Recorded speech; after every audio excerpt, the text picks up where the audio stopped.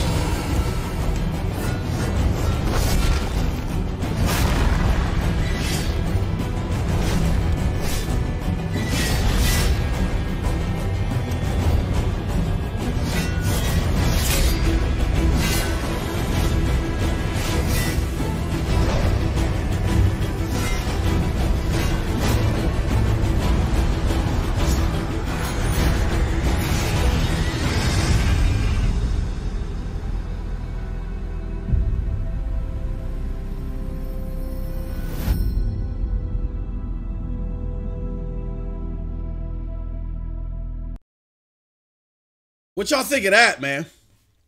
What did y'all let me stop this before more crazy stuff pops up and y'all hear a whole bunch of. But what did y'all think of that? I don't know about y'all, but I thought that was pretty damn good. I mean, I'm hearing a lot of MM2K. You know, big up to Nethos again. Just as I gave him all this credit, all this heartfelt tearjerker credit, I'm gonna throw his punk ass under the bus now. We're hearing stuff like MM2K. That Godfall don't look like nothing that can be done on the second gen. Just such and such. I'm gonna play it again. Should I play it again? No, y'all didn't see it. Let me know if in the chat y'all want me to play it again. Hey, Cold Blood Sensei said, awesome. F Halo. Look, man, not only did it look good, but I saw okay, let me back up a little bit.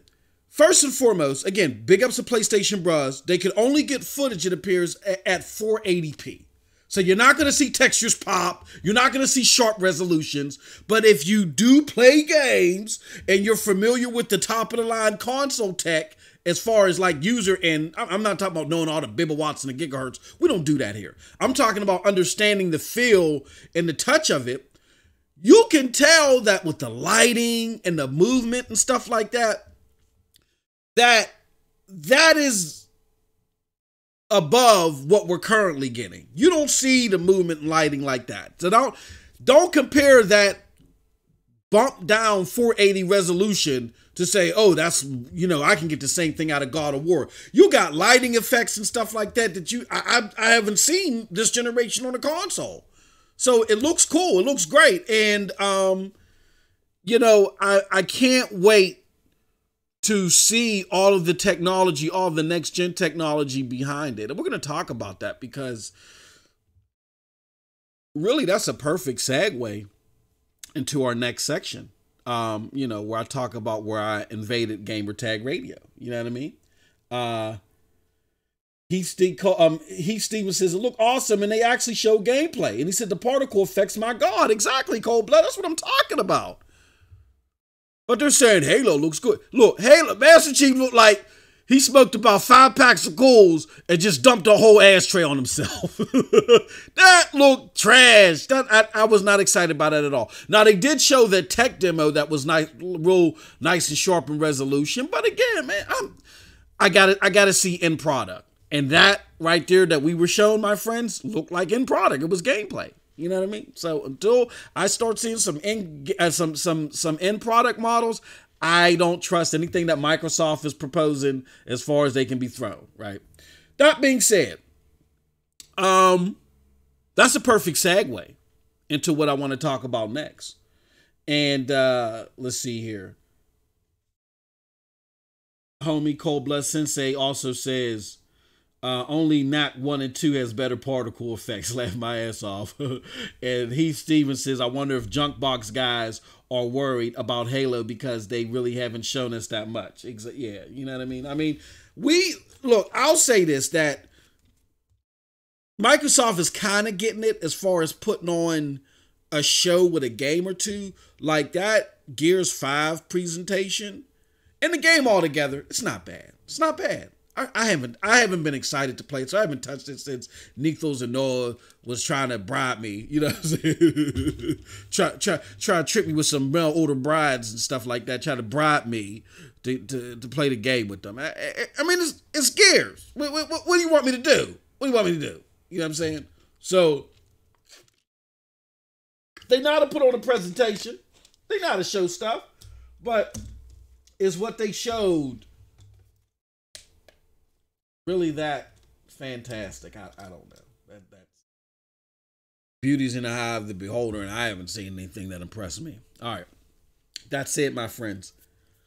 That is a perfect segue. A perfect segue into our first segment. Okay. So Gamertag Radio. Y'all see it very much. Y'all see it very much so in the title. Yes. For those of you that are not familiar with Gamertag Radio, it is a podcast, one of the biggest gaming podcasts that is out there. It is hosted by Danny Pena, Paris Lilly, and the homie Pete Rock, even though Pete Rock is, because of work, he has to travel, so he's sporadic on shows. But the trio, and more so recently the duo, in my opinion, provide great content. And I love GTR. I've been listening and calling over the last few years sporadically. I call in bundles. You know what I'm saying? Like when we're in like critical points in time in gaming, you know, and I'm done. And I'm in a console war muck with you guys, you filthy console warrior. No, I'm just joking. I love you guys. But when I'm done there, I like to clean myself off a little bit and go head over to Gamertag Radio and just throw a little bit of this stuff at them and get their thoughts on it, because I love how they break stuff down. You know what I'm saying? So I don't call all the time. I find myself calling, leaving a fan mail in chunks of time. You know what I'm saying? Like this really was my third phone call in 3 months. You know what I'm saying? So I'll call like once a month for a couple months, and I'll stop for a while and I'll call, once a month for a couple, you know what I'm saying? With that being said, one of the things I like to do is razz Paris a little bit, because Paris is very opinionated, right? And I don't agree with pretty much anything that Paris says. However, the way that he breaks stuff down, just his whole presence is fantastic as a podcaster. And I can appreciate, as somebody that's done, worked in mine, I almost gave it away to y'all. Golly, I almost got myself in a bunch of trouble. And someone that's been working in my industry for 22 plus years, I've come to really appreciate differing opinions. I've managed managers, done a whole bunch of stuff. I've dealt with people. I've dealt with associates that the company said, look, you're the last stop. If you can't get this person together, then you know what I mean, then there's no hope for them, you know, because they've had problems all over the place. So we're leaving them with you. They're in your hands now, and you make the determining factor. And I'm never one that I don't get a joy from saying, you know, go home, pack your bags. I'll try my best to work with you, but I do have strict contingencies that you got to follow. And as long as I try to be very transparent. And as long as, you know, I'm transparent, you're transparent, we're being honest with each other, and you're at least working towards the goal, I'll work with you. I'll coach you. You know what I'm saying? So a lot of that entails having to deal with people with differences of opinions, being as calm and stone-faced as possible, and then just waiting for them to regurgitate all their bibble babble. Then you hit them with reality. And I don't mean to sound sarcastic or snide or arrogant, but in reality, a lot of people that do have difficulties in places of employment or wherever where they're dealing with other individuals have so because they're stuck in a silo mentally. They're looking at things through the wrong prism, and they just don't know how to operate with the team. You know what I'm saying? And sometimes, you know, people need individual coaching. But all that being said, I'm not taking you down the 22 plus year history of career of MM2K. The reason why I say that is, even though I don't agree with Pierce's gaming philosophy, I respect his approach as a podcaster and how he breaks things down. So what I like to do is, you know, I'll razzle him a little bit. I'll go online and shoot something. What about this, Paris? You said this and that, and get his response, all this stuff. A couple times, it never got heated because Paris never let it get that way. He's always been respectful to me. He's been a great guy. Been respectful to me, even when I was my most bombastic towards him. Because y'all know me on Twitter. You know what I'm saying? I can get a little mucky here and there, you know, for lack of a better term. All right, but with all those pleasantries said, let's fast forward to now, and how this call came about. So we got this whole no gamer left behind proposal by Xbox. That was always a topic of discussion. All right, and the argument was always, why is Xbox going to support older hardware even longer than normally done by PC? I mean, the first iteration of this was like prior to Mike Ybarra leaving was what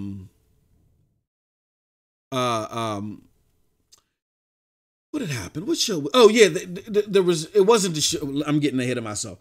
What happened first was they talked about forwards and backwards compatibility, and what forwards compatibility basically means is that I got a Xbox One X version of the game.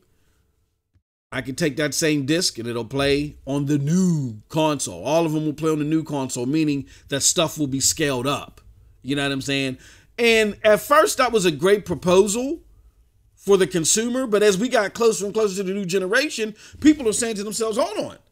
If I'm paying all this money for a new console, I don't want the technology that you put on the old disc the old way just to be scaled up, a resolution bump. We got that with the X. Like, I want nuanced experiences that you can only provide via this new generation console, especially if I'm paying, you know, $500-$600 for this thing, right? So that became a question, right? And what I did is I took, like I said, what I do with Gamertag Radio, Paris was engaged in a discussion on Twitter about prices. And I thought it was an interesting thread, so I chimed in. And I said, well, gave my thought about the prices. And then I also posed a question to Paris. And I said, hey, what about this whole parity thing, right? You know, and Paris was in the belief at the time, and I don't want to, this is from my understanding. He was in the belief that no issue, no technical issues at all, you know, no big deal, you know, because they scale up, right?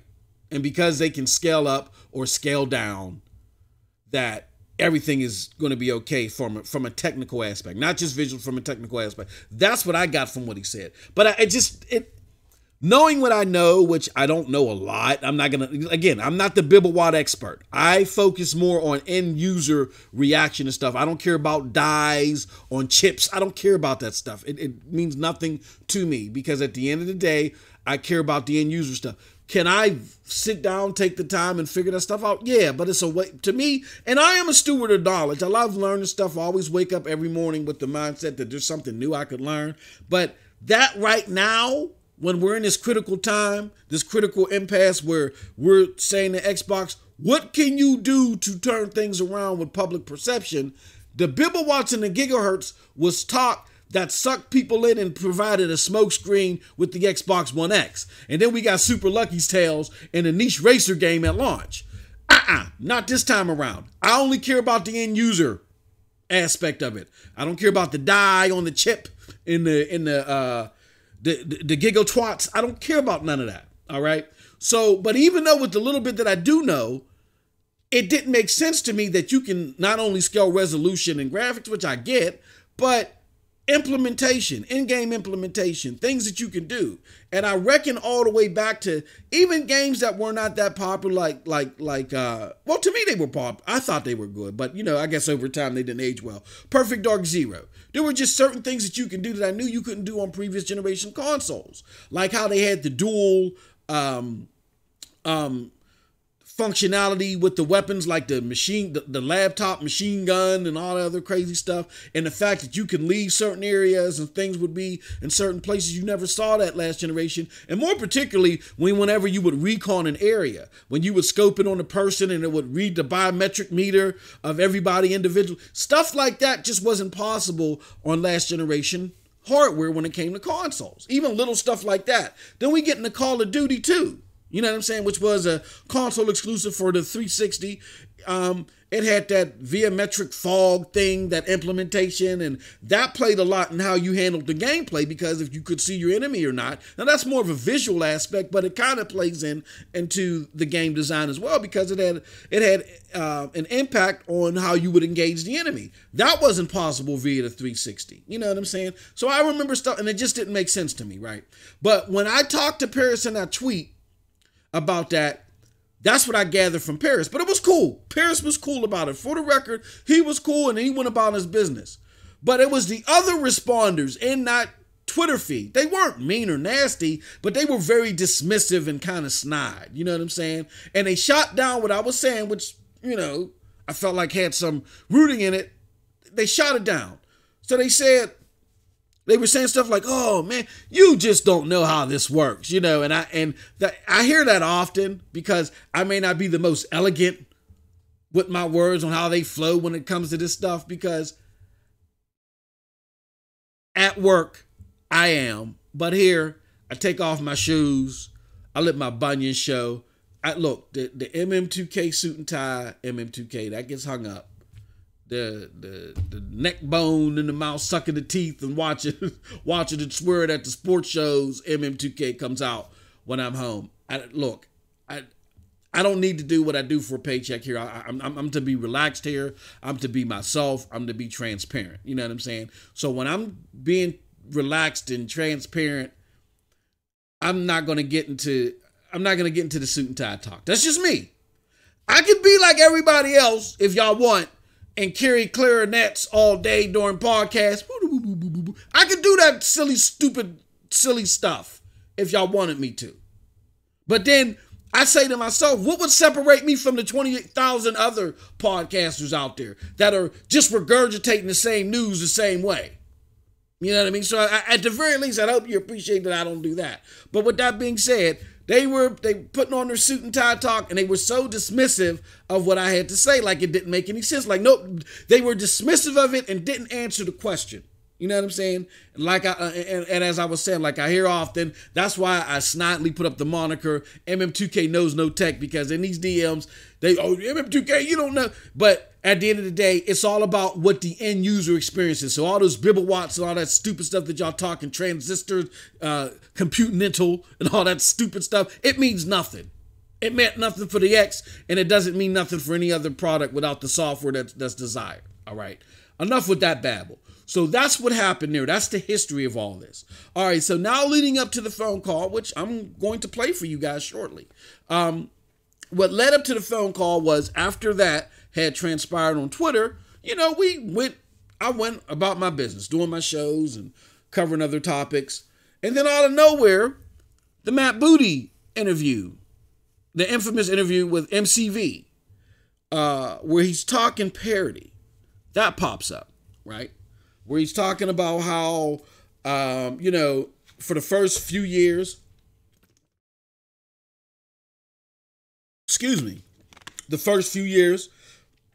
Xbox, upon release, the Xbox games are not going to be exclusive to the hardware. That any game that you can get on the Series X, you're going to be able to get on the other family of consoles. Now, what I imagine that they're going to do is they'll just, it'll be an up-res. If you get a digital copy, it'll be an up-res, upscale digital copy that you get from the store. Or it might be labeled differently. You know what I mean? Or you're gonna, you might get different type of discs. Like there might be an Xbox Series disc version opposed to an Xbox One. There may or may not be. Who knows? We'll find out once we get a reveal or something like that. But with that being said, there are going to be no titles that are specific to the Series X, right? Everything that you get a Series X, you can get on the Xbox One family of consoles. Okay.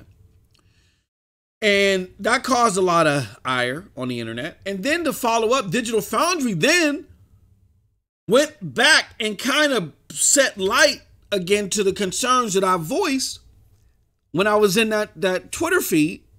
And they said, look, there are concerns of parity. And on top of the examples that I gave you with Perfect Dark Zero and Call of Duty 2, they talked about Rise. They talked about how a game like Rise, if there was parity, and Rise has a multiplayer component to it. So let's just say if the No Gamer Left Behind initiative was active between the 360 and the Xbox One, right? Because, and let me preface it with this, because I hear a lot of arguments that say, well, it's the sound processor, and because of the sound processor, this, that, and the other, and that's what's causing the bottleneck to cause this and that, and that, but they're gonna scale it, so that's not gonna have anything to do with anything in the bibberwatts and the gigahertz, right? That's what I hear. But then that gets thrown under the bus. That whole theory and that whole mindset gets thrown under the bus for the simple fact that Digital Foundry gave you examples of what? When, for Rise. Now, Rise has a multiplayer component. So imagine the stuff that's being done in Rise that can't be done on the 360 that was done on the Xbox One. Just imagine if they said there is going to be, we're going to, no console left behind. Rise is going to be available for both systems and for both families. And therefore, it's going to be cross-play, like how what Microsoft is proposing right now. I imagine in order for that cross-play to work, those development factors that went into the implementation of Rise that could only be done on the Xbox One would have to be thrown out. Because you're not going to be able to do that on a 360 version. So how in the hell do you have a multiplayer where half of the people can do something, but the other half can't? Do you understand what I'm saying? So that's the biggest concern. And being that games as a service is a big staple of the Xbox brand and the type of games they like to develop right now, the question then beckons. How do you develop a game like Halo, for instance, that's going to have multiplayer, that can do badass shit, excuse my French, you know what I'm saying, that is only prevalent to the X, but not the X. I mean, prevalent to the Series X, but not the Xbox One X. I'm not just talking about visuals. You know what I'm saying? I'll give you another example. Dead Rising. Dead Rising allowed you to have so many zombies on the screen and, not change the gameplay mechanic that it couldn't do on the 360. What if that had a multiplayer component? And then they said No Gamer Left Behind. So there was a Dead Rising 3 for the 360, Dead Rising 3 for the Xbox One. How do you do that multiplayer like that? Another example, Horizon Zero Dawn that they brought up. Horizon Zero Dawn for the PlayStation 4, which has the same bottleneck Jaguar core, the bibberwatts and the gigahertz that everybody wants to use as an excuse.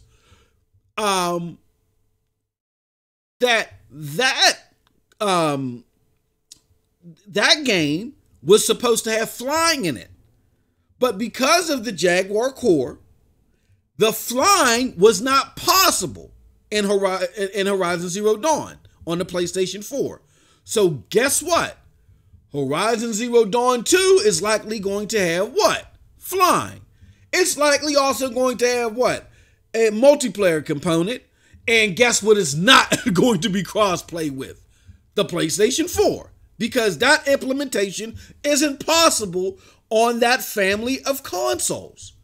So then, I figured in light of all this, so the question beckons.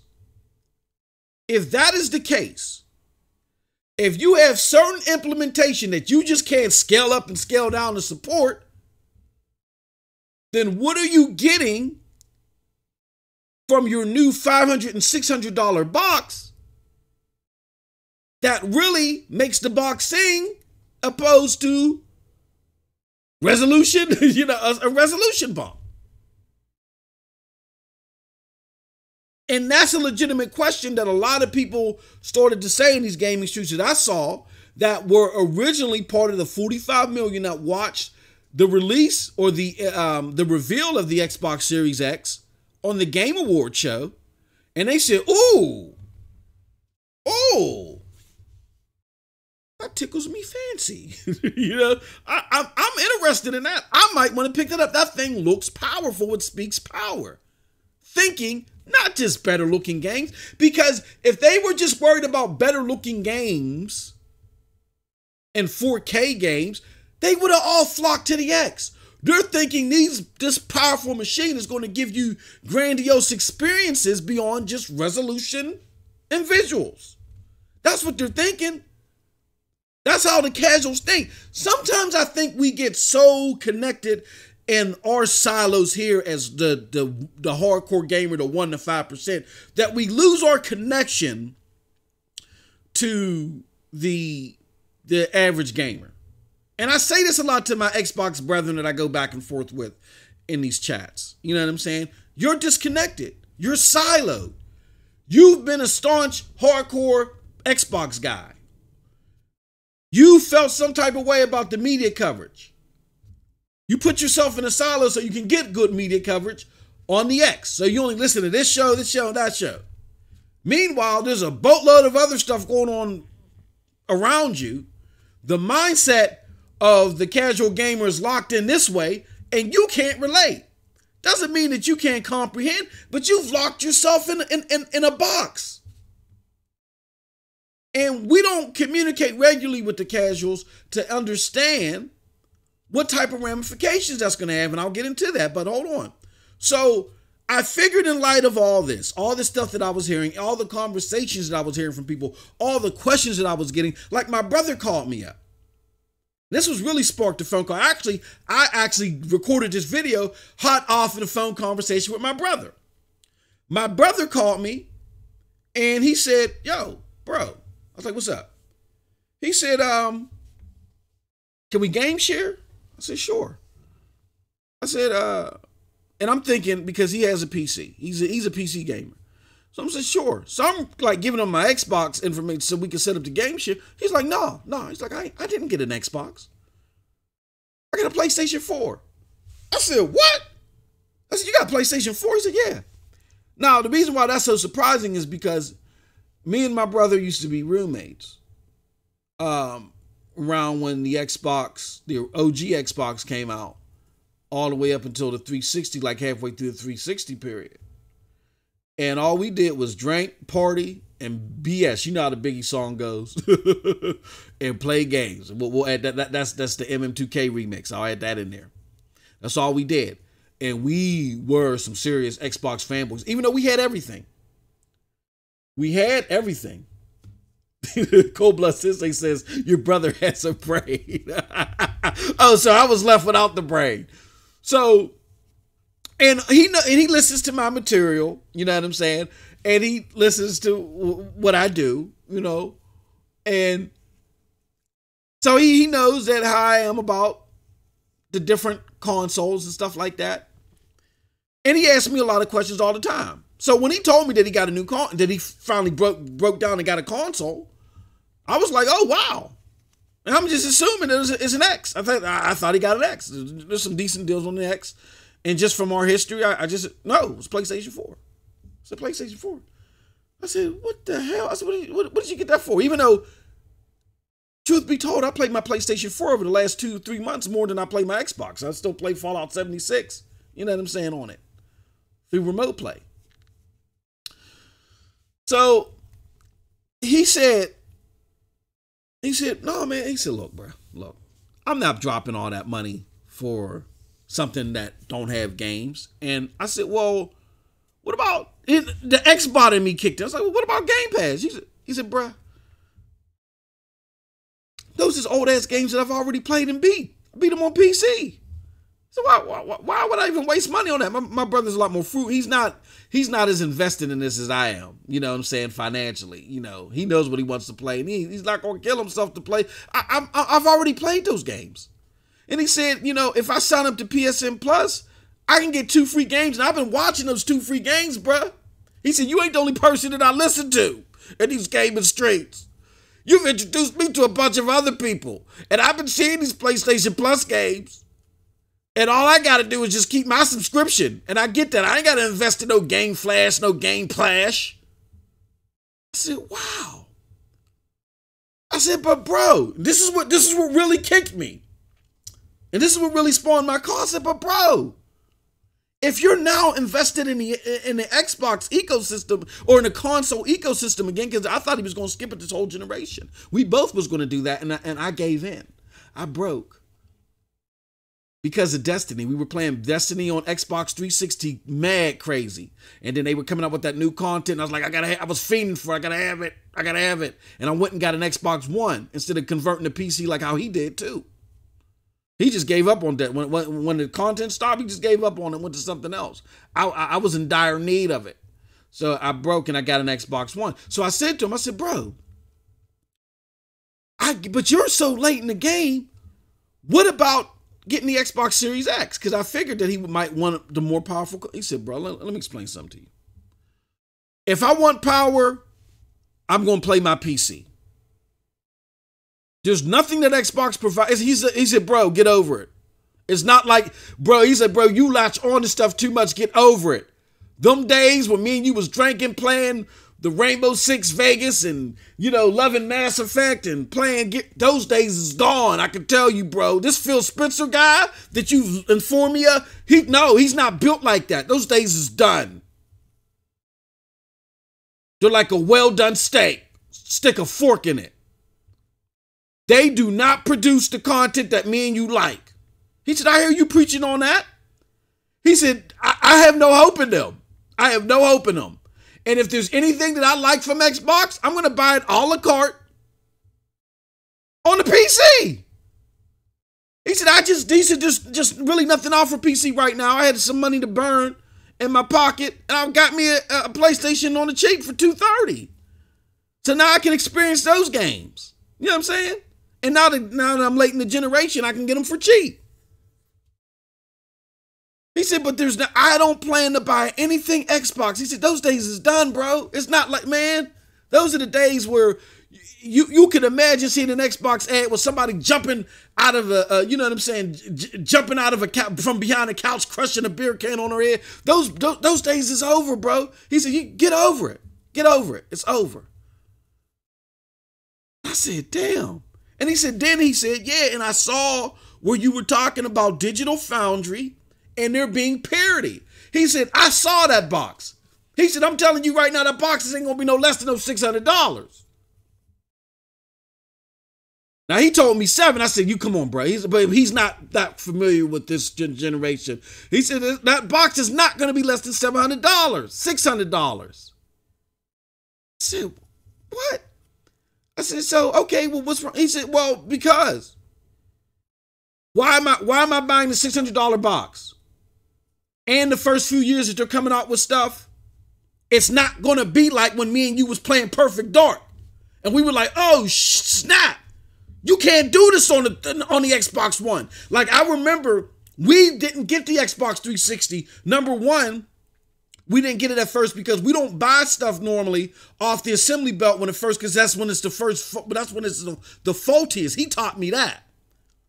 My brother was high level at an internet firm way back in the day. He taught me all the technical stuff that I do know. You know what I'm saying? And he said, you never buy new hardware when it first released, because that's when it's the most faultiest. So we waited 6 months. But even waiting that 6 months, we were leery because we still had these Xbox One games. I mean, these original Xbox games that we were enjoying. I think Snowblind and some other, I think Doom 3 had just came out and some other stuff that came out around the same time. And we was like, no, man, you know. But then I brought one home. I didn't bring two home like I normally do. I went and brought one home. And my brother got a taste of that Prey and that Quake 4. That had 50 levels to it. You wasn't getting nothing like that on the OG Xbox. Then he got a taste of that Call of Duty 2. And his life was changed. He did not fire up that original Xbox ever again. Ever again. Because the stuff that was happening, and mind you, we had what was considered a powerful PC at the time. So it wasn't just based off of graphics. It was based off of implementation, gameplay, game style that was being shown off in the new system that wasn't possible anywhere else. That's what changed his life. He didn't care about the old games. He didn't care. It was all about the new experiences. So that's what spawned me. I said, you know what? And then I had listened to Gamertag Radio a day prior. Earlier that morning. I had listened to Gamertag Radio earlier that morning. And then I said, you know what? I don't think we're having the discussion in a way that we should. I think we're like glossing over stuff and we're not hitting the nail on the head. Because Gamertag Radio had an episode where they were like, you know what, the exclusive content on Xbox, even though I love the way they laid it out, I love the show as usual, I thought it had missed this segment of gamer, like my brother, that, you know, got woke on the Xbox again when he saw the Series X reveal, only to be disappointed. And my brother's not the only one. You know, once they start talking this parody talk, people are like, well, why am I getting this? If you're not providing me, people know that there is some content, not all of it, not a lot, not even most, but some content that shows off, that gives you a taste of what you're getting as far as gameplay implementation. And when you take that away, you defeat the purpose of your box. So I took that message and I took it to Gamertag Radio. You know what I'm saying? Because I figured in light of this, let me bring it to one of my favorite podcasts, because agree or not, I love how they break stuff down. Period. I'm going to play for you this phone call because it's great. I love it. It was fantastic, funny. Paris taking shots at me, you know what I'm saying? but no, I deserve it for all the hell that I've given him. But I want y'all to listen to this because it's very interesting. But before I do, let me go to the chat.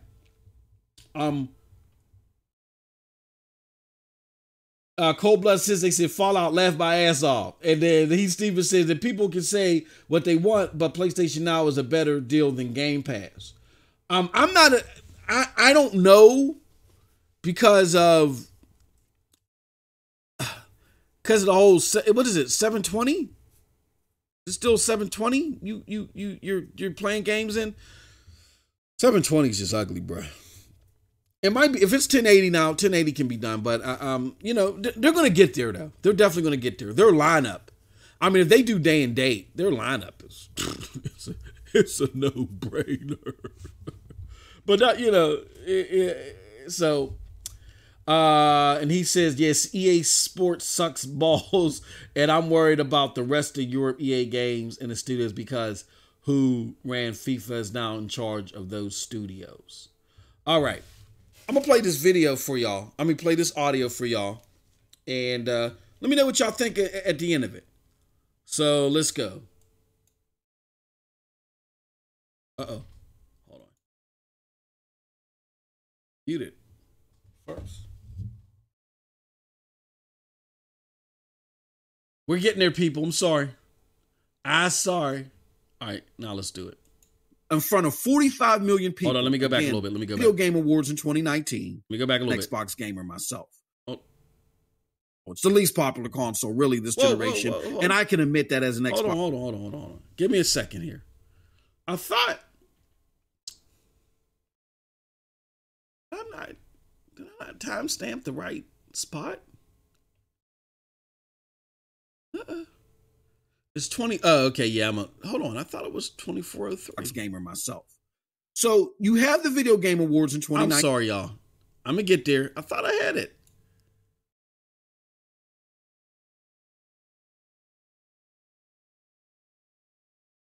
Give me one moment.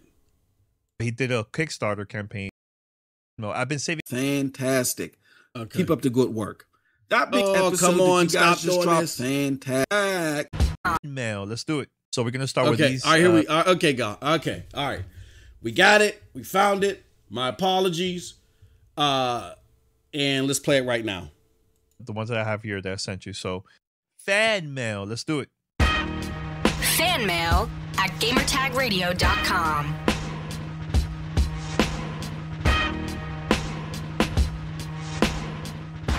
Hey guys, it's your boy MM2K, and I'm back. Hey, that Xbox Series X episode that you guys just dropped, fantastic. Keep up the good work. That being said, I think there's a very important group that we're overlooking while we're having this discussion. So the Xbox console isn't the most popular console. It's the least popular console, really, this generation, and I can admit that as an Xbox gamer myself. So you have the Video Game Awards in 2019 in front of 45 million people, again, consisting of people that don't follow Xbox regularly. These people see the Xbox Series X reveal and their jaws are dropped. They're like, 2020, I want to pick up that thing. That thing looks powerful. They're awed by Hellblade 2. Then you fast forward a couple of weeks to now people are saying that the launch lineup could, quote unquote, be hamstrung due to parity with older hardware. Okay. And this just isn't coming from console fanboys. This is coming from people like John Linneman of Digital Foundry. So to those people that have those concerns, legitimately, what would you say to ease their contention towards this whole exclusive talk? All right. And do you think this has become big enough for Xbox to come back out after the Matt Booty interview and clarify again? And lastly, Paris, Cyberpunk 2077 content, get to it, man. It would be awesome. All right. Y'all have a wonderful gaming day. So thank you for that voicemail. I appreciate it. I wanted to play this one first for a couple reasons. The first one is when he starts with, hey, it's your boy. I tweeted the other day. That is probably my favorite annoying phrase ever on YouTube. The hell with you, Paris. So I say it all the time now, just for that. But no, that's all good. But he brings up a valid question with the Series X, and the games and the fact that they're, Matt Booty. We talked about this already, but the non-exclusive of Series X in year one or year two, however you want to look at it. My thing is simply this, and I watched the Digital Foundry video on it as well, and it was interesting to see the differing opinions on that. And the main thing is potentially the CPU, the Jaguar CPU in the Xbox One could hold back what exclusive games could be on the Series X until they fully shift everything to the Series X. I get that. But kind of like what Richard was saying in that same video, let's just take Halo Infinite as an example, because that is kind of just the big red flag that we're looking at when it comes to the first year of exclusive games for Series X. And that it's been in development for how long at this point? They were probably making that game way before the Series X was even announced or knew what the specs were going to be. So that game was going to be that game regardless if it was exclusive to the Series X or if it was going to be on Xbox One. And when I say that, I'm talking about just level design and things of that nature, how big the world may be. That was already set in stone before the Series X specs. So CPU or not, we already knew what it was going to be. So when you look at it from that perspective, does it matter? I bring it back to this point. When you boot that game up in November, be it on the Xbox One, be it on the Series X, be it on the PC, are you having fun? That's what all of this should come down to. The higher frames per second, the speedy load times, all that kind of stuff. That's great. That's what the new specs and the new hardware is going to bring. I get all that. But at the end of the day, are you having fun? That's all that matters, right? That's the way I look at it. I try to not get caught up in this exclusivity nonsense that's been going on. And before you jump in, Danny, I'm going to pivot it into the Horizon Zero Dawn nonsense that's happening, because that basically got leaked out. Jason Schreier put that out from Kotaku that rumor sounds like it is true. Horizon Zero Dawn is going to come to the PC in 2020. And the flipping outrage over that has been insanity. Who cares? What people are saying, though. There's a funny tweet post picture, whatever you want to call it, where a guy is giving the middle finger and he threw his copy of Horizon Zero Dawn for PlayStation 4 in the trash. And he was like, Sony, you're dead to me. And maybe it was a joke. Maybe he just did it for attention. But there are so many other comments surrounding that people are acting like they're legitimately upset at Sony for bringing a 3-year-old game to the PC. It's like, are you flipping kidding me? Bear with me. I would go past some of this because there's comments from Danny Pena that I think are prevalent too. But bear with this. It isn't too long, and it's still a great discussion altogether. And I'm going to touch a little bit on the Horizon Zero Dawn thing too. But bear with it. It's going to they're going to go through all their points soon, and then we'll on the end of that we'll talk about what they had to say. Who cares? If you own a PlayStation, if you play on the PlayStation 4, let's just go on that for a second. If you play on the PlayStation 4 and you enjoy playing games there, why do you care if that same game goes to another platform? It doesn't hurt your experience. It doesn't change your friendships with the friends that you play with. None of that. You keep playing on the damn platform that you're on. Why are you worried about where I play? Why are you worried about where someone else plays? It doesn't matter. If the game's fun and you're enjoying it, you enjoy it. It's your money. Play whatever the hell you want. And let's be real. It's not like PlayStation all of a sudden, day and date, are going to start bringing all their exclusive games to the PC. Day one, they're not doing that. That's dumb. That wouldn't be smart business sense for them, because their whole business model is built around having exclusive titles tied to their hardware so that you go buy their hardware and that's where you play.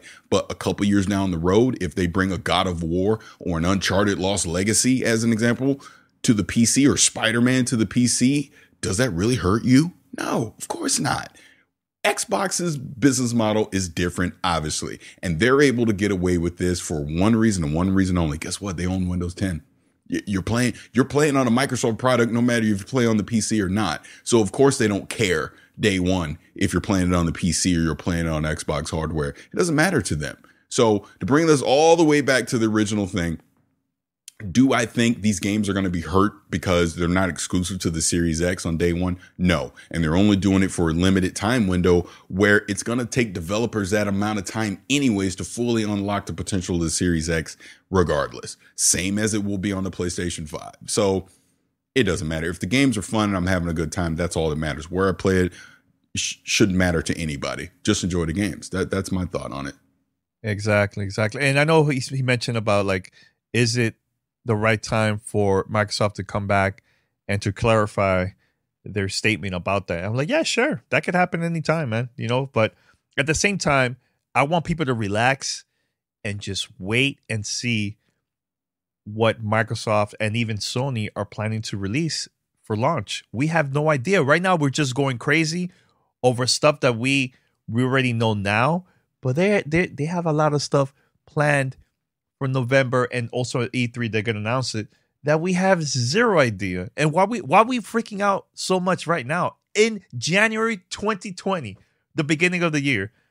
It just I don't know. It just people need to, like, take a chill pill and just relax. Everything is gonna be fine, and then we'll find out later this year all these games is coming out. And I bet you when those games get announced during E3 or another event, whatever, everybody's going to be excited. Everybody's going to pre-order those consoles, man. So what is the purpose of just freaking out and just going crazy on Twitter over this. I just don't. Have no idea, man. I bet you, Paris, people are gonna be excited about Halo when it gets announced and they show actual gameplay. Dude, and that's the thing. Like you said, it's January. When we get to June and they fully unveil Halo Infinite, do you really think, are you going to be that dude, your arms folded, sitting there in the crowd going, well, if it would have been exclusive to the Series X, it would have looked even better than this. No one's going to say that. Everyone's going to be excited, man. Exactly. You know, one other thing with the PlayStation thing, you also got to look at it from a business standpoint this way. They're bringing older games to potential customers that have clearly said, I'm not going to buy a PlayStation. Right? These are potential customers that are on the PC. So you bring a Horizon Zero Dawn to them, they play Horizon Zero Dawn. Guess what? They just made money. Sony just made money because they just got someone to buy the game. And maybe they like it so much. And again, rumor, theory, let's say Horizon Zero Dawn is on the PlayStation 5 at launch. Now all of a sudden they're like, wait, maybe I should go buy a PlayStation 5. And now they go buy a PlayStation 5 because they want to continue the story that they've started on the first Horizon Zero Dawn. Who knows? Or they continue to do this thing of games that are 2, 3, 4 years old on PlayStation. They put them on PC. And now, again, you are generating new revenue to an audience that was never going to play that game because they were never going to buy your hardware. You got to think big picture with this stuff. You know, it's not just about protecting the piece of plastic. You know, you got to hold on with your sword and shield, life or death. Oh my God, they can't take my games to somewhere else. It's like, dude, who cares? Really, who cares? It doesn't matter. And I'll say this as well. I understand a lot of the people that are getting upset about this are of a younger age, right? They're not an adult yet. So they don't get the whole thing. I understand that. And this isn't even at them because I'm not expecting a kid to understand all this stuff. But there's a lot of grown ass people that's doing this too. And that blows my mind. If you are an adult and you're sitting here arguing about where someone plays their games, you have lost your damn mind. Worry about paying your bills at home. Stop worrying about that. That's my opinion. Exactly. You know, the other day I was reading the top games of the decade. And of course, like you said, Paris, the GOAT, Call of Duty was on top, right? Oh, yeah. And Grand Theft Auto. But there's one game that also is available everywhere. And it's just, this is a Microsoft game, Minecraft. It's available everywhere. PC, PlayStation, Nintendo, Xbox, even mobile. It's everywhere. And Microsoft is making a lot of money because of it, man, you know? And Nintendo did a smart thing too with their games. They started Okay, so the part is a lot longer than what I thought. I don't want to. Let me see if I can skim through it. Seeing mobile probably that purchased these games, these mobile games. Yeah, very, very smart. Yeah. And then the last thing he said, he was talking about the cyber. Oh, okay. Okay, all right. So that was it. All right. So I'm gonna read Cold Blood Sensei. Big up to the homie Cold Blood Sensei for supporting the podcast as usual. He says, bots relax for 7 years this gen. Here's to another 7 years of wait till next E3 tags, etc., TGS, etc. I'm sorry, but bots need to open their mouth. And then he had another message, which is, I hate Z's logic. Being a gamer means you have to have both PlayStation 5 and Series X. That's asinine how he disregards PC. I'm going to say this, Cold Blood. I do agree with, I'm going to address the first one about Z's approach there. Yeah, Z's the console warlord. But no, owning nothing makes you a gamer. Gaming makes you a gamer. Okay, period. So I do agree with that. Gaming makes you a gamer. All right. And this whole sentiment that you got to do this in order to be a real gamer, I don't believe. As long as you're playing games, as long as you're just not sitting on YouTube talking about them and you're playing games, or as long as when I say playing games, I mean there's a subsect of people that have time on their hands, rather do other things, but pick up a controller. You know what I'm saying? They're not gamers, but they love talking about it because maybe they feel like they can fit in. They're not gamers. You know what I'm saying? Talking about gaming doesn't make you a gamer. You can be interested in stuff and not make you a gamer. I could talk about golf all day. Does that make me a golfer? No. I'm not a golfer unless I go out there and I play some golf at some level. So being a gamer is based upon your interaction with said activity. You know what I'm saying? And some people do it more frequent than others. I don't like putting that litmus on there. Well, you got to game every day. I mean, I do game every day. I've been reinvigorated in gaming, even though PC is my preferred way to game. I'm dealing with a faulty video card. Y'all know it. You know what I'm saying? Y'all done heard me chime about it 1,000 times. And I've been invigorated because if I can't game on my PC and stream, I am now able to go on Stadia and stream.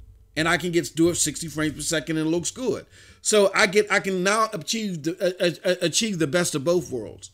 Playing my game, you know what I'm saying, at a smooth frame rate and having it look good on my streams. You know what I'm saying? Now, once I get this video card fixed, and then I can do it with my PC once again. That being said, let's just say if I only game once a week, I'm a gamer. People, look, man, people have responsibilities. They have parents that they're taking care of, stuff like that. They can't pick up my mom just went in the code red, but I still got to finish God of War. No, it don't work like that, man. It don't. You got people, kids, grandkids in some cases you got to take care of. Stuff you got to do, earn a living. You know, I don't like imposing those type of litmuses on gamers because I think it's a little bit too extreme. Now to your other question, box, relax for some. Yeah. Okay, so it's cold blood. That's a perfect segue into what I want to talk about now. Okay.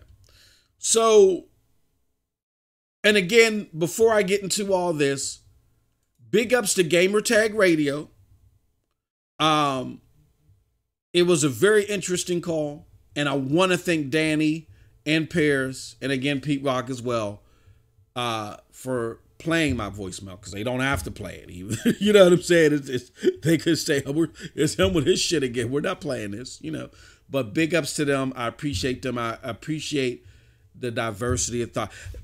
Let me peel the onion back on this a little bit. And this is my message to Paris too. Paris, keep doing what you're doing. Whether me and you don't ever have to agree on anything. We don't have to agree if water's wet. We need voices like you, Danny. We need my people in the chat, the people that communicate on your platform. We need all these diverse forces to come together to hash these things out. Because without diverse forces like that, you don't have things like what happened last generation. I mean, this generation. At the beginning of that, we don't want DRM. We don't want it, and they pulled it back. You know what I'm saying? And that's a perfect segue into one of my subject matters I'm going to cover as well later. You don't get that unless you get diversity of conversation and discussion, and there's going to be some contention there, and some people might get out of pocket, and it's okay. It's okay. I think we could all wear our big boy and big girl pants or put on our big kid shoes. We can handle a little muck here and there. It's okay.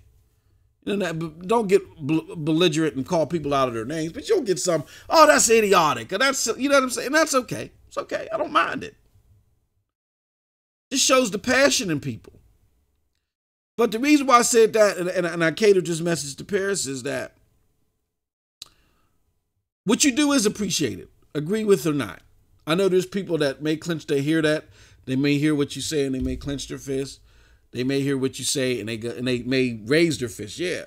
But regardless, your voice is important because, and I say that because a while ago I was picking with Paris and he had said to me in Twitter, he had responded, he said, I had responded, oh, what Paris says drives me crazy, but I love him. And he asked me, he said, seriously, why do I drive you crazy? And I'm like, no, it's okay though. It's a little contention is okay because that drives passion. We as humans are built a certain way for a certain reason.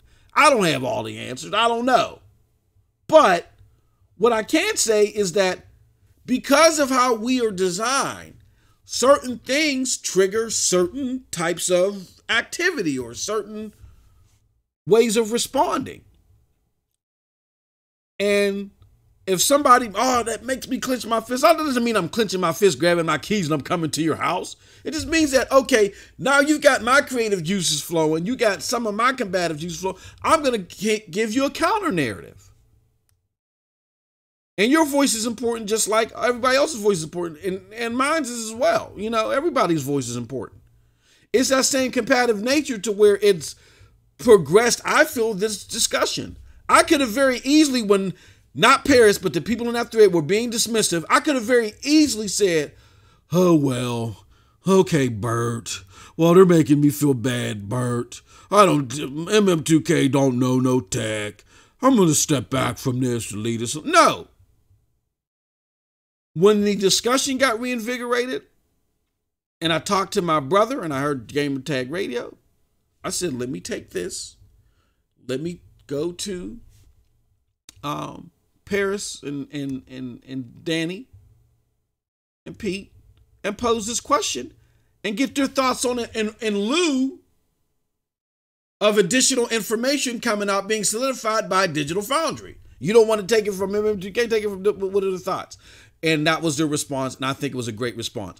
And in lieu of that, so my message to not just Paris, but everybody, your voice is important. A little contention is okay. Those creative juices and some of that combativeness help spawn like serious thought. Like it makes, hold on. You know what I'm saying? A little bit of pressure sometimes, or a little tensity in the thought process, spawns some great ideas. All right. Nothing wrong with that. That being said, excellent episode altogether. Besides that, check out Gamertag Radio. If you're not listening to them, you're not in the know.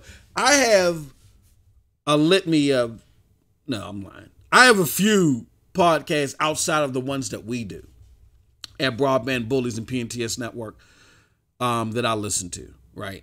On the mainstream level. I listen to Rebel FM. Now, I'm warning you, Rebel FM is a nerd's podcast. The nerd, is your favorite podcaster's podcast. Those are people that are well embedded in knowledge of gaming. They have a lineage, and they know their stuff. They come from the original GMR magazine, all over to 1UP, and so forth. And talking to them, you're getting some real in-depth stuff, and it may not be the super mudslinging show that we provide you at Triple B, but they're comical in their own way, but you get hammered with a lot of information, and I love information more than anything. Then I can't lie. Another mainstream podcast of mine that I listen to regularly is Podcast Unlocked. I have to give a big credit to IGN. The earlier part of this generation, they were not stewards of knowledge and information. And even though they have experiences or relationships rather, that privy them to information that we're not privy to, all that got lost in the field of misinformation that they were in. And it wasn't because I was an Xbox guy at the time, as my homie Dirk Griggity would say, Xbox guy. It wasn't because of that, in their cover. It's just, even though they were being critical of Xbox, in the way they were doing it was just misinformed. Now, I don't have to agree with your review of games or your taste of games in order for me to appreciate your podcasting and your talk radio work. I still don't agree with IGN on what they like. But at least now I think it comes from a place of knowledge. I think they become better stewards of doing due diligence. And Podcast Unlocked has become a way better product because of it. So I listen to Rebel FM, Podcast Unlocked, and GTR every week. I don't miss an episode of those podcasts, among the other stuff that I listen to. But as far as the mainstream stuff, and there could be some other ones out there that I just haven't been privy to, but all the other ones, and I'm not going to name them, but they're just bad. They're bad. I'll just leave it at that. Little Shady at 26. Yo, what's up? Appreciate you.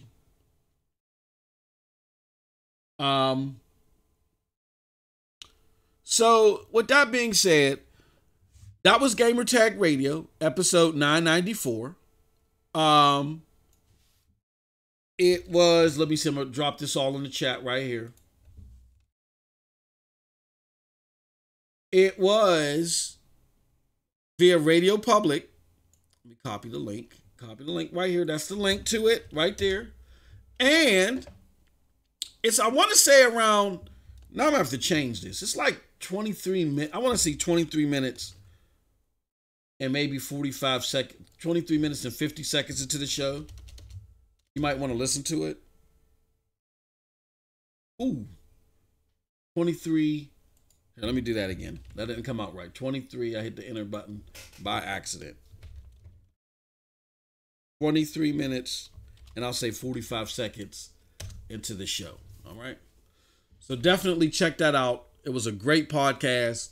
Great show as usual. And if you're not listening to them, you're missing out bigly.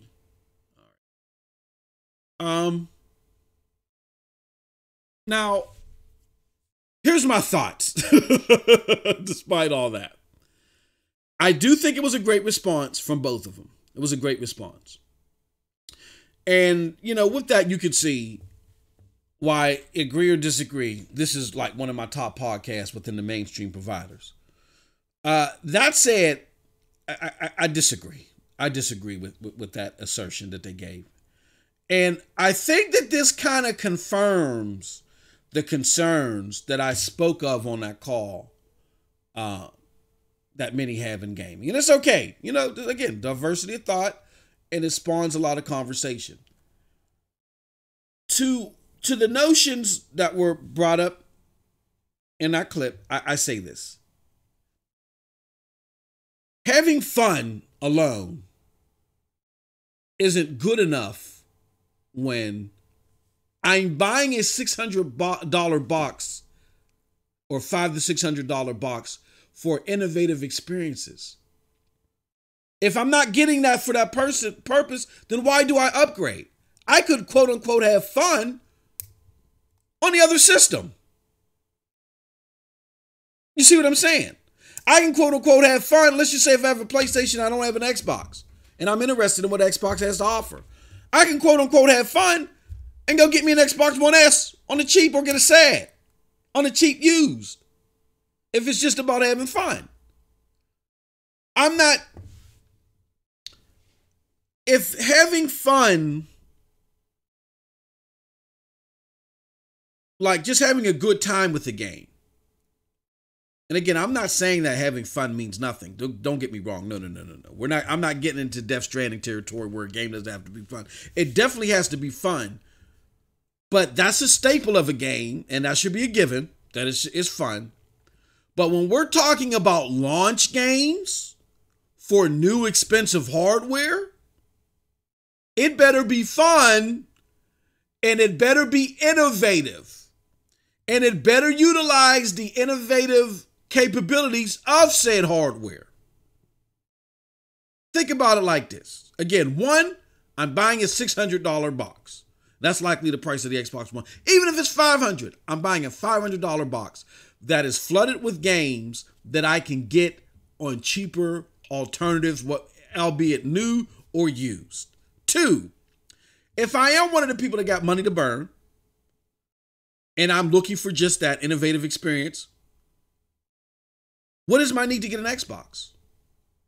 I'll just get a PlayStation 5 instead, because they will have experiences that are possible only on their new tech. Now, my friends at Gamertag Radio and a lot of people say, well, fine, Xbox doesn't care where you play their games. But here's the kicker. Say I'm interested into the next generation. I buy a PlayStation 5. And let's say I have an X, and it looks better than my X. And then I'm getting innovative experiences that I can't get off my X or my PlayStation 4.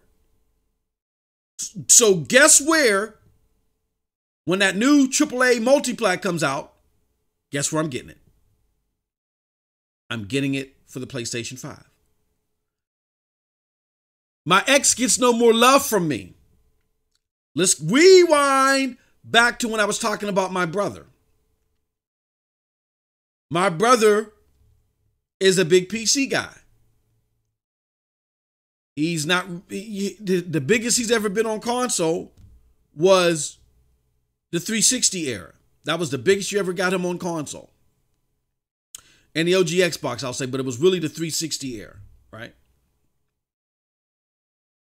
When we converted from our OG Xboxes and he started playing that one 360 that I brought home, he never looked back because there was experiences on there that he couldn't get off the OG Xbox, even though he was more familiar with the games, even though we just bought a boatload of games that we had on there that we didn't even finish. He did not care. The Praise, the Perfect Dark, the Quakes with the 50 levels, Call of Duty 2s. Stuff being done on this new hardware that couldn't be replicated on the older hardware. He was now spoiled of that experience. Give you another example. Destiny. It was me, my brother, and a friend of ours that's a developer for a big company. I won't put his business out there, but a big gaming company. Hooked me up with some stuff, but I'm not even going to get into that and get him in trouble. That being said, give me 1 second. That being said, we were all supposed to stay on PC, and Destiny was doing that for us. I mean, we were all supposed to stay on the 360, and we were all going to upgrade via PC. My brother Ben had his PC, always had a PC, even in the 90s. When I used to look at my brother and say, "Why in the hell are you playing on this?" Even though in the early 90s I had a Tandy 1000. Well, we had a Tandy 1000. And I love that. I then kind of reverted back to console and he stayed on PC. Right. And he was playing stuff like Doom and it was just weird. I wasn't even the first person game. I wasn't into that. I was strictly the 2D side scroller, whatever it was presented to you on the console. That's what I was sticking with. Right. And then he's always had a PC. So with that said, we were all supposed to graduate to this current generation that we're in via PC because he played on PC.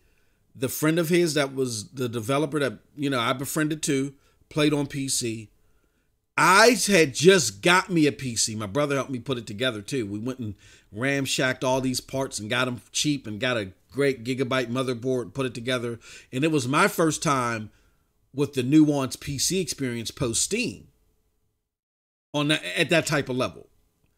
And I was like, holy shit. You know what I'm saying? Like BioShock Infinite was my first game into that level.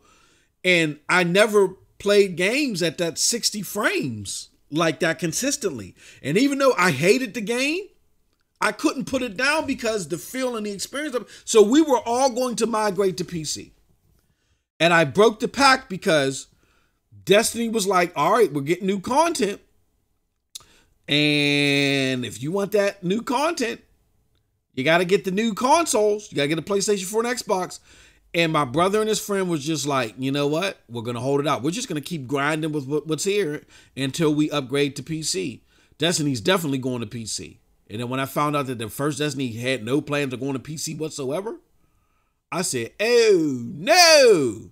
Then I started playing more games on my PC and I found out that there were a lot of cheats and hacks and stuff on PC and even on the multiplayer realm. And I'm like, if I get games like The Division, which was my most anticipated game going into the next generation, until this generation from the last one, if I get games like The Division and I'm playing in that dark zone that they proposed and people are cheating, I'm going to take my PC and I'm going to launch it out the window. So I took those two things into consideration and I bought an Xbox One. You know what I'm saying? So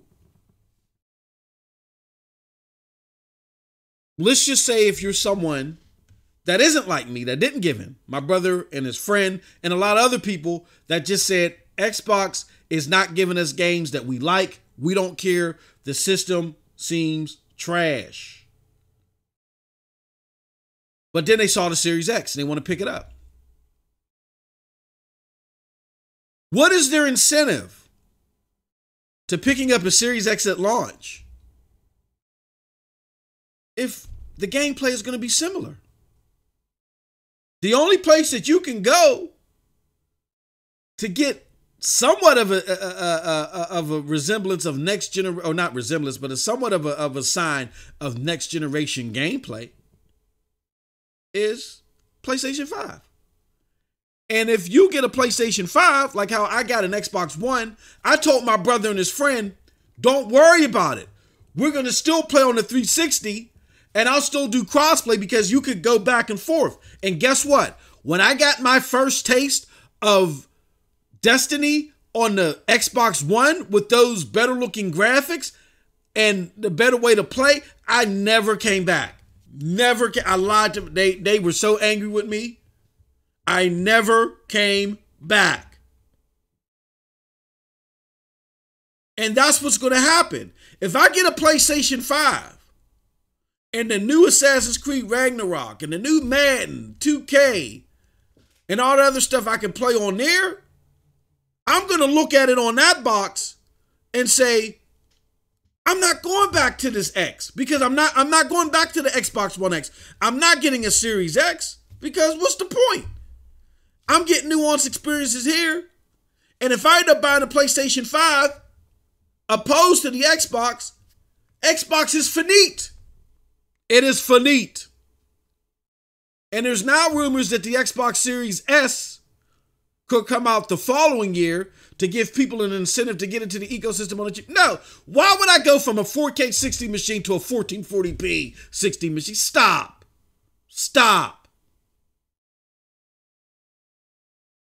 Xbox is therefore ejected me from their ecosystem and they're not even realizing it.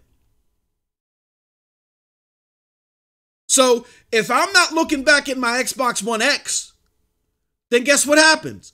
My incentive for Game Pass drops. Then guess what I do? I'm not paying for once. If I've done the loaded up till 20 whatever, I say forget it. I don't need this.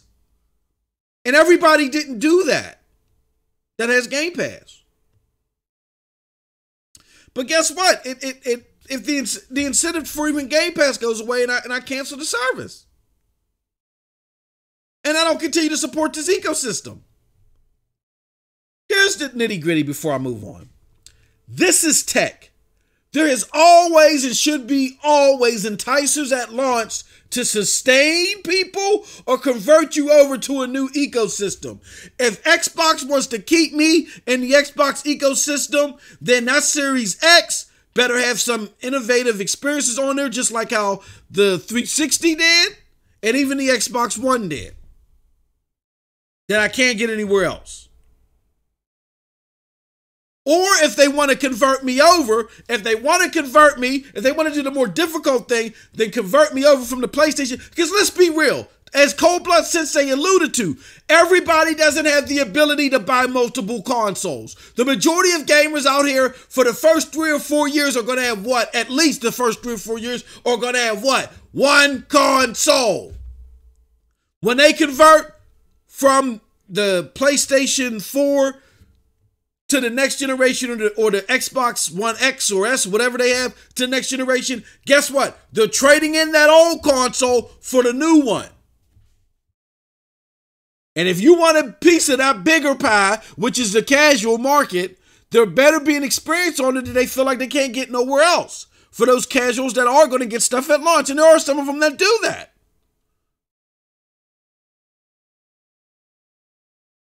So don't give me this nilly BS about, oh, it don't matter. It don't matter because this is what the Xbox wants you to do. Xbox don't understand what they need you to do. Period. What they need you to do is look at them at the launch of their next generation and say, oh, That looks like it got some stuff on there that I'm not going to be able to do. Not just see, but do anywhere else. Do y'all want to know what the deciding factor of this generation's launch was? Really, do y'all want to know? Because it wasn't exclusives. And it wasn't necessarily 1080p can make you a better gamer. I talked about this last week. Where can I play the most sought after applications or games? Or where can I access the most sought after applications and games via this hardware at the most reasonable price? What was the most sought after applications and hardware in the 360 era at launch were games like Call of Duty 2. You know what I'm saying? And then rolling up right after that were games like, Gears. And then the Mass Effects and it just rolled in from that. And it was you picking up a Perfect Dark, which everybody had. It was you picking up that game and saying, oh, this definitely does have a different feel and different capabilities than my PlayStation 2 or even my original Xbox. This is dope.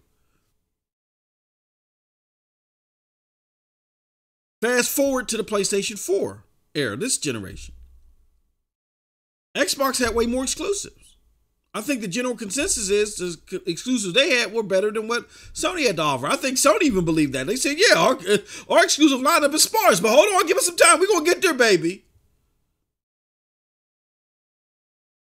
But the first few years, it was sparse. First 2 or 3 years, it was sparse. Right? But what made the PlayStation 4 dominate?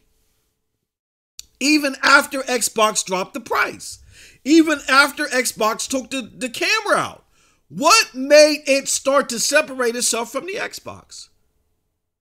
Because it had the most sought after and desired games at the best experience possible for the most reasonable price. I remember walking into stores and people saying, Witcher 3, Ghost Recon, not Ghost Recon, Call of Duty Ghosts, and all those games that were out then, those premier games, they look, play, and feel better on the PlayStation 4. Now, when Halo comes out, yeah, you know, of course you're going to want an Xbox for Halo. But Witcher 3, oh man. Call of Duty Ghosts, oh man. That NBA 2K, oh man. So access to the most sought after experiences with the applications and software were in the hands of PlayStation 4 in the perception of the community. Now we're going into this generation and we have to ask ourselves, what's going to be the most sought after application? I already know that PlayStation is, considered leagues ahead with their software.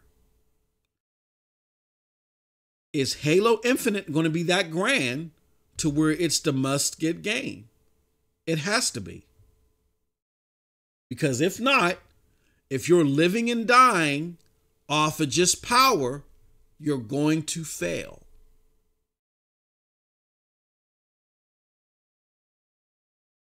So the Xbox Series X, if Halo Infinite doesn't do it, then they better have some cool features, etc. That'll pull something that you can't do anywhere else on the Xbox One. You can, I don't know. I can't even think of anything. Stream and get gold nuggets to pop out of the machine. Something has to be. If they don't have exclusive content that takes takes advantage of the box, and again, I know it's launch. It's not going to tap it out.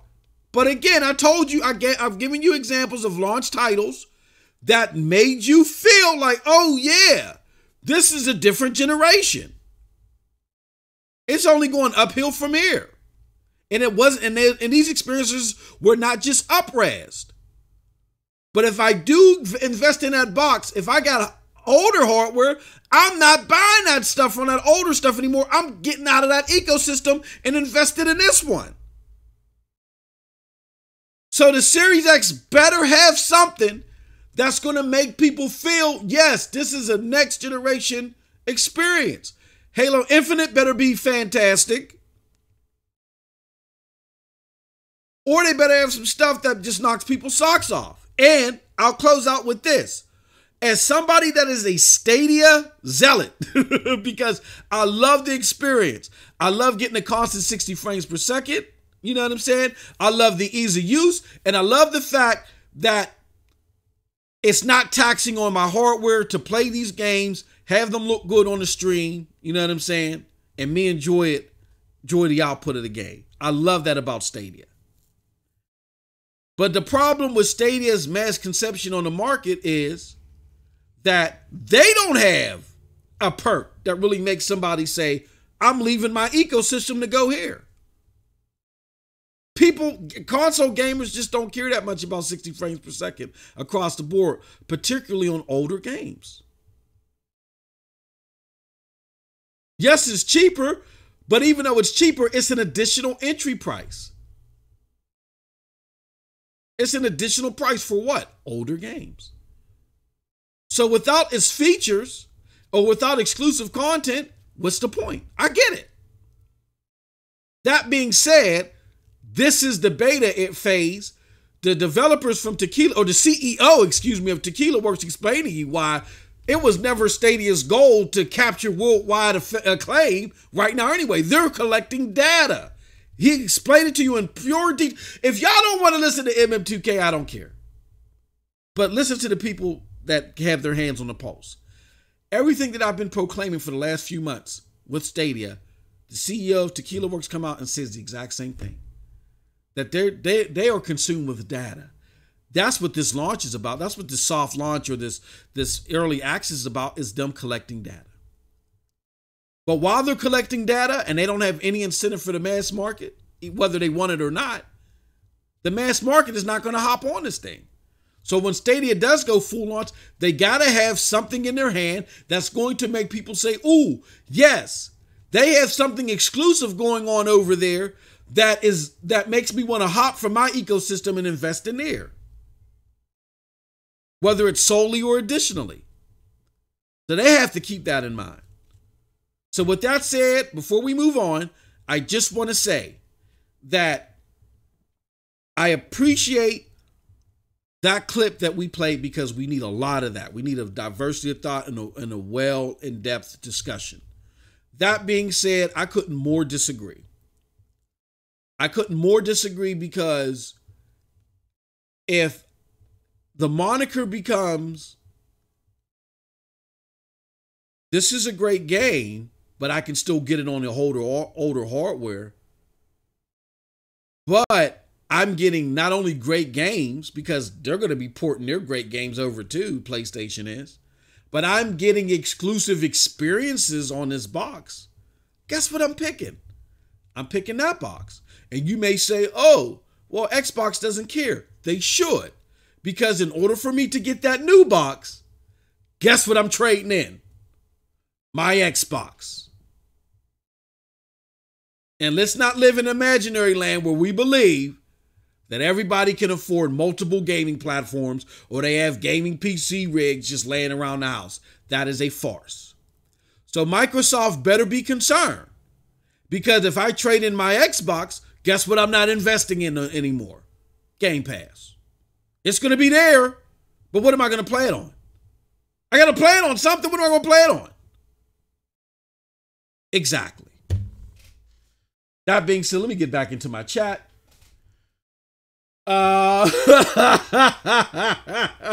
Cold Blood Sensei says, Gamertag has no angry flat earther. They already sound bored by their own talk. I fell asleep, my boy. Stop, man. Stop. Golly. Don't do that, Cove. It's great. Sometimes we ain't got to deal with the cursing and the swearing and all that stuff, man. Sometimes can't we just enjoy information? Stop. Can't we just enjoy information, man? Sometimes I like the clarinet playing in the back, as Z would say. Y'all playing the clarinet in the background. Sometimes I appreciate that. All right, then let's go to the chat.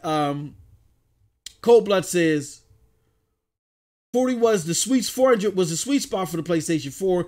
Xbox had no chance for the start. 500 at launch. That's what I keep telling everyone, but they say it's all about the power. BS, I tell you. Absolutely. We've already went over what were the vices that got people into the other generations. And it wasn't power alone. It was the overall grand experience that they provided. And I repeat, somebody plugged in the Xbox. I hope you're listening.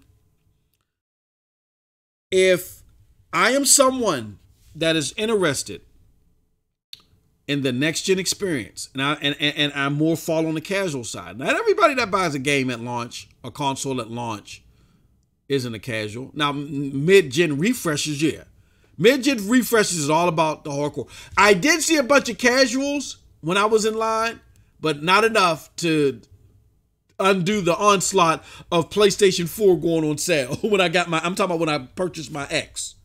When I purchased my X, I did see some casuals because they had questions. They wanted, but that was that. You know what I mean? That being said, here's what's going to happen. If I got money to burn and I can get a next gen, because a lot of people are tired of this generation already. They're waiting for this to go. A lot of people looked at the X and said, no, I'm going to wait.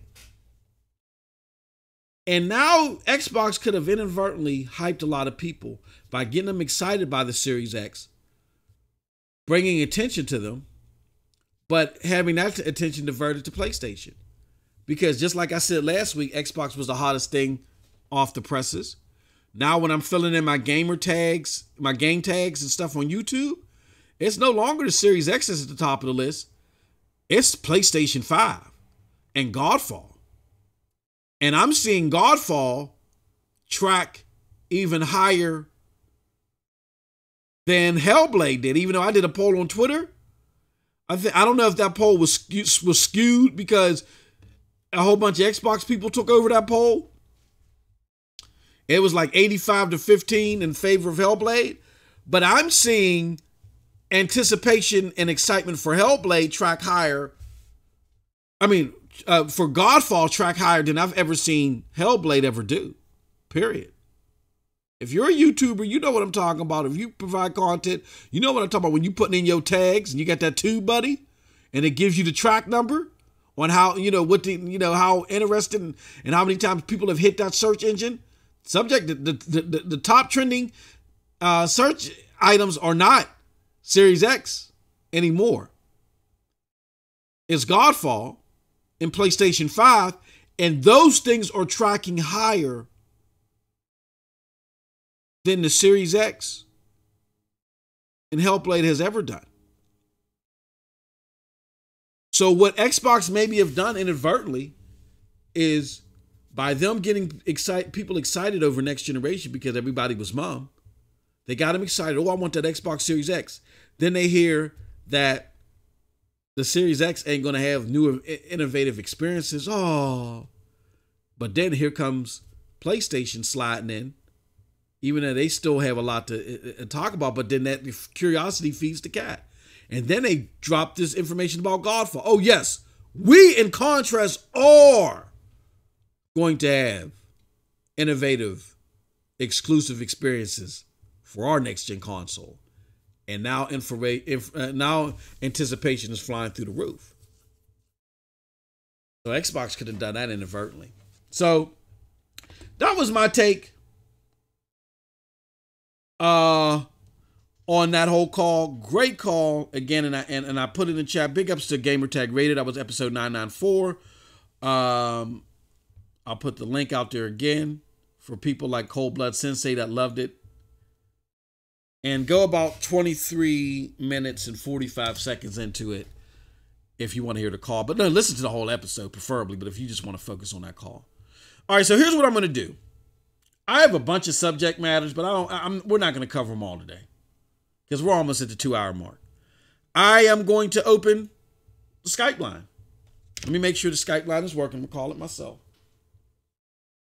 it myself. I should always do this, but I was running a little bit late today because I saw that Godfall gameplay, and I was highly interested in that. And I said, it's working. Okay. So if y'all want to call in, the phone number is, I'm going to put this out here in the chat for those of you in the Continental United, or if you want to call internationally, if you want to do that, feel free. Phone number is 724-739-3612. Why can't I just have Discord chat? Isn't it easier? I might do both. I did that at first, Cold Blood, and nobody participated. And I don't know if you remember when I went over to the phone number, because a lot of y'all don't know how to use Discord for some reason. I don't know why. You know what I mean?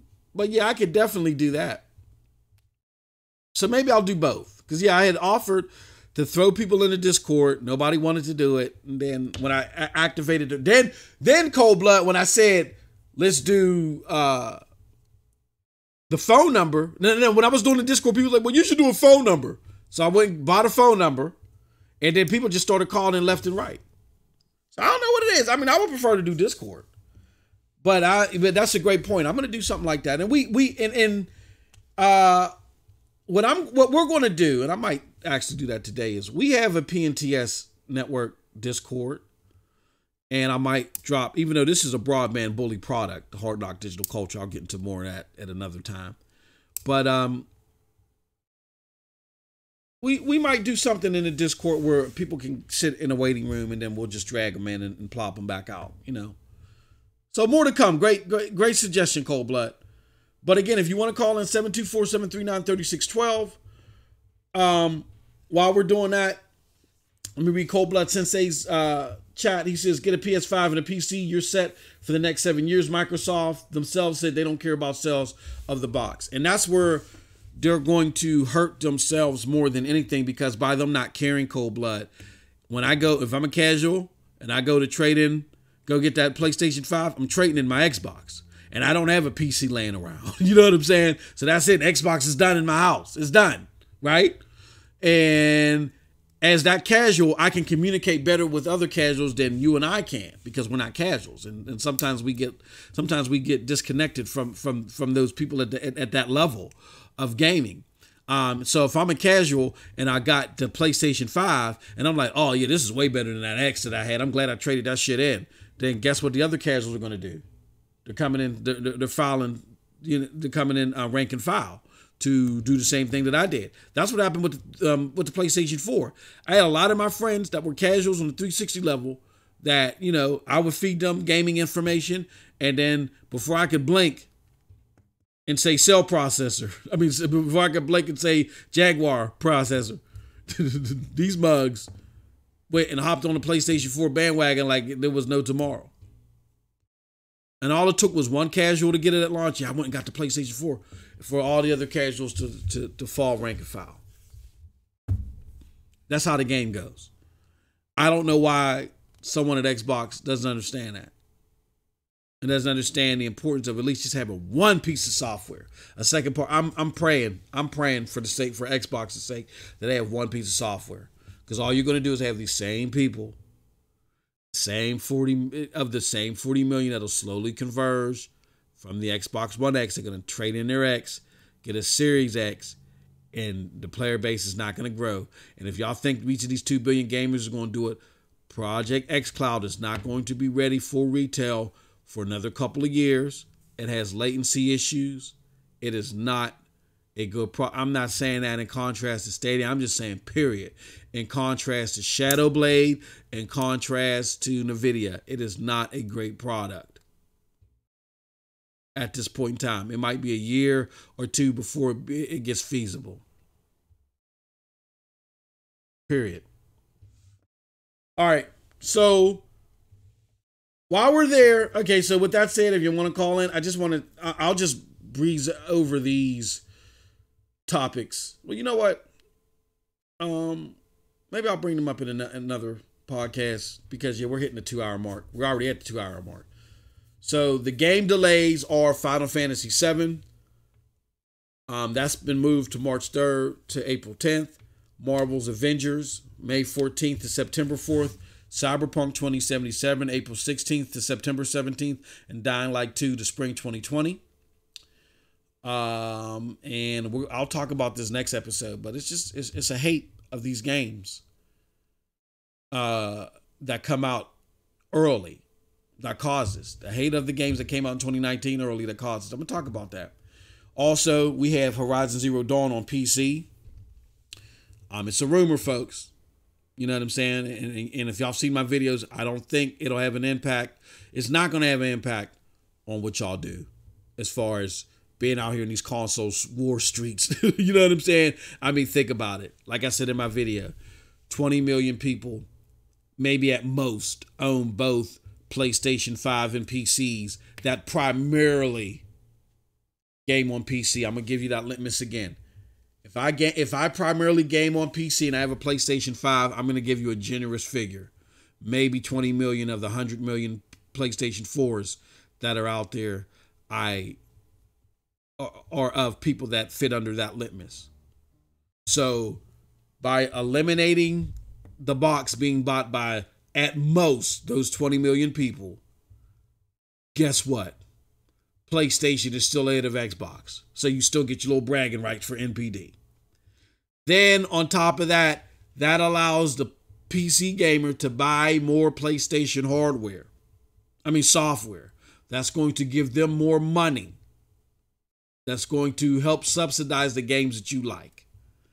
So this anger over games from PlayStation going to PC to me is silly. And that's why I played that whole clip from Gamertag Radio, because I thought it was prevalent to that discussion. And E3. E3 is hellified important. We gotta have an E3. What it does is it spawns a contrast factor in gaming that you don't get from these shows having their own solo these companies having their own solo shows, right? And what it also, and because of that contrasting nature, it holds these companies' feet to the fire. These companies want to be able to do what they want to do, have you just fall in rank and file without their feet being set on the fire. That's why they don't want to come to E3.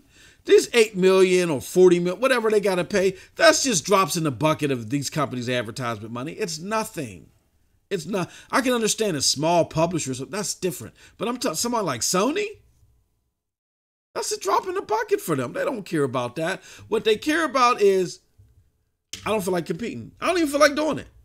I got anticipation at all-time high. Why mess it up? Why put that at risk? Even though, as a company, I should always be held to task to show and prove. Y'all are out here on Twitter fighting for our good name every day, and we just give you the bare minimum.